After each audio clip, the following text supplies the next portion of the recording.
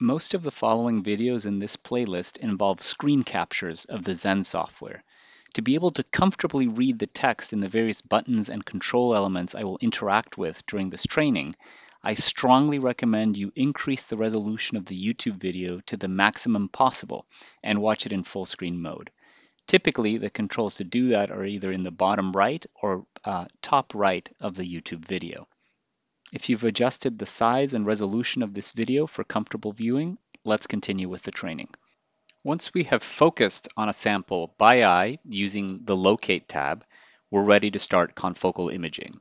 To do that, we're going to click on the Acquisition tab, and that will switch the microscope into confocal mode. So to optimally use a confocal microscope, you need a basic understanding of how it works, which you can get from my confocal lecture, which is on this same YouTube channel. In brief, just as a reminder, a laser scanning confocal microscope tightly focuses a laser beam through the objective on a small spot in the sample. This will excite fluorophores, which emit lower energy, longer wavelength photons. Those photons, some of them are collected by the objective and sent to a detector, and that detector is inside the box on the left-hand side of the microscope. That's that big white box that says LSM 900.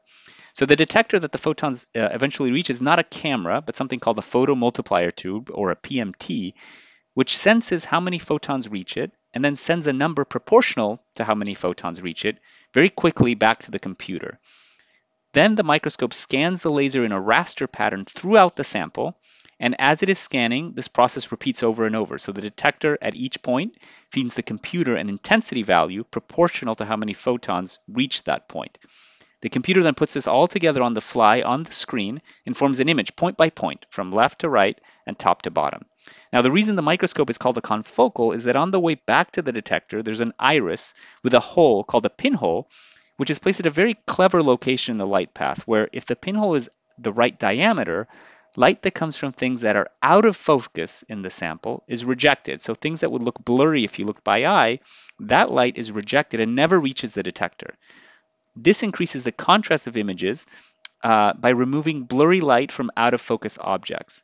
It allows optical sectioning of thick samples, so you only are effectively seeing as if you had cut a thinner section of whatever it is you have. And then it also facilitates taking stacks of images in the Z dimension that you can then reconstruct in 3 dimensions. So all of the parameters that I'm going to show you how to adjust are related to this process of information that I just described, and which is described in significantly more detail in the lecture, which I strongly encourage you to watch so that you can understand in more detail how this works. So you'll see we'll adjust laser power, the gain on the photomultiplier tube, the speed and area over which the laser scans, and so on and so forth.